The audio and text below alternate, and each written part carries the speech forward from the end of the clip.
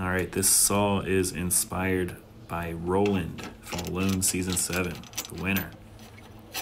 One of his 10 items was a crosscut saw, like a two-man crosscut saw that he kind of cut down, kind of into a one-man.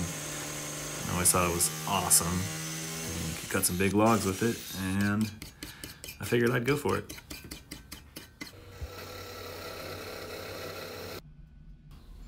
And this is a bath of evaporust, I think is what it's called.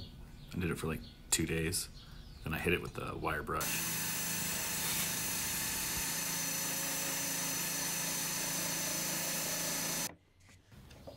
Here I did my best to file it. I know I probably should have had like a jointer, like a raker gauge and all that stuff, but I just kind of winged it.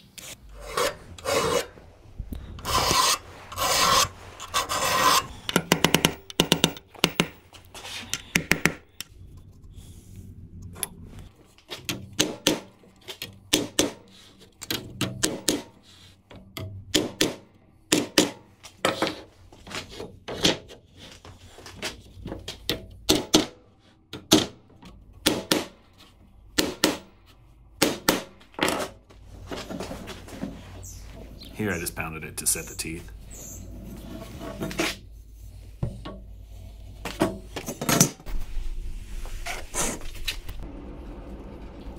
Alright, I got the blade cleaned up, and now I'm wrapping these handles up with some leather.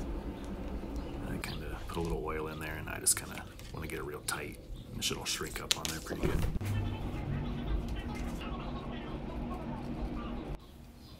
And here I'm making a template for the leather sheath. I really thought it was important to make a paper starter just in case, since that leather is not cheap.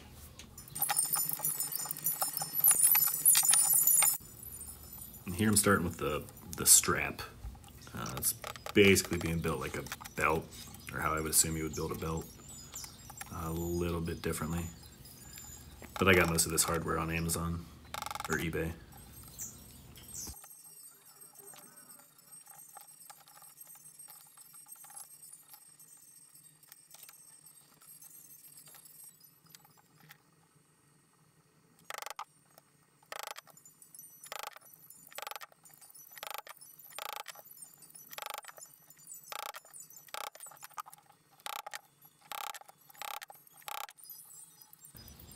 This step's pretty important, like brandishing the edges, gets it real, like, I don't know, it just kind of finishes it off, I guess, and rounds it over, kind of seals the grain.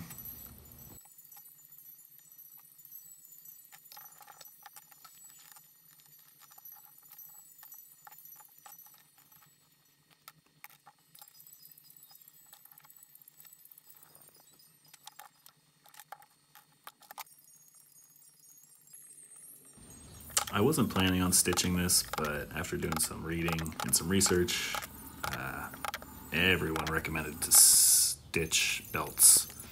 It just kind of helps with keeping them from getting warped and getting all stretched out, and I guess it holds the load better.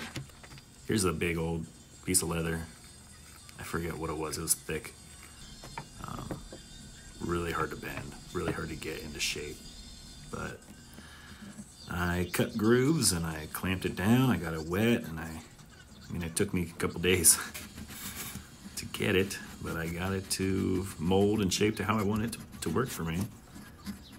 That's the thing with leather, is you just gotta keep working it, and it'll give.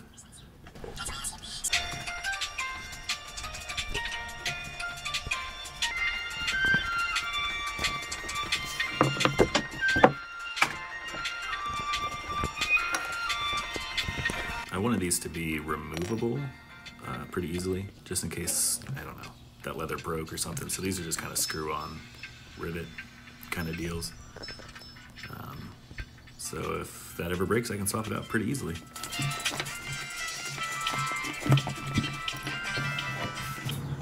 I guess I lost the footage of adding these buttons, but I added some buttons, and then I think I added even more buttons at the end. But I was gonna put buttons here, but I just kind of thought this leather looked cooler, and it kind of served the same purpose. was less things to really break, so I just kind of went with it.